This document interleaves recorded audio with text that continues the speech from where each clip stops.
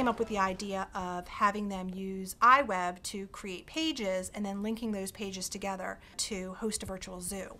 From a technology aspect, we were trying to really enlighten students on producing web pages using iWeb. We were trying to get them to think more critically about using certain images and content from various acceptable websites, and then more importantly with the images, identifying images which were or could be transformed. One of the things we built into the project, therefore, was a lesson with the students that talked about copyright and fair use. We brainstormed with the students what their perceptions were in terms of copyrighted materials. We took them to several different virtual zoos to kind of outline not only what their project should look like, but also to give them the idea of, if you're taking an image from a source like that and using it in a similar type of site, that you're not doing anything to transform that image the way it came from the web.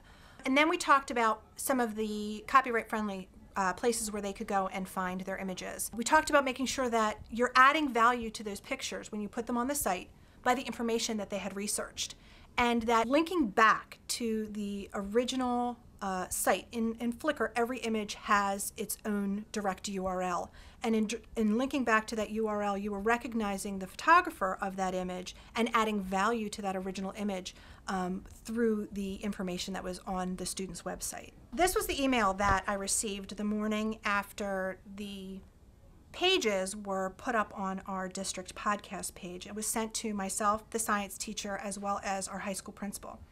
The email read, "It is not legal or moral to use what belongs to others, at least when it is without permission.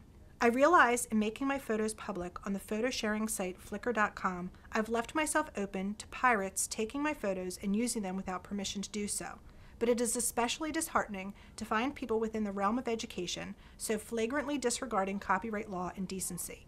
I cannot help but wonder if, in addition to biology, your school is also teaching children that theft is morally justified." I was not as concerned, I think, probably as the classroom teacher was, because of my background and the awareness that I have of fair use and copyright issues. Because there are pictures on Flickr that are expressly stated as copyrighted. However, whether or not they're copyrighted, we were adding value in transforming that work. So we felt that we didn't need to contact the users or have to worry about whether or not it was copyrighted. We did a reflective piece, and I think that that is as important as the emails that we got. And so when the students came in that following week, after the peer review process, we had a PowerPoint that posed questions to the teachers. One was, how did we ensure that the value of pictures on our web page was increased through our use? We wanted them to understand what they were doing to add value to those images that they were using. I wouldn't care if people took my picture to learn from it. I would be flattered if they took my picture and made me famous without me knowing it. I think the only time that people care about their images being taken is when the person pirating the picture makes money from taking the picture.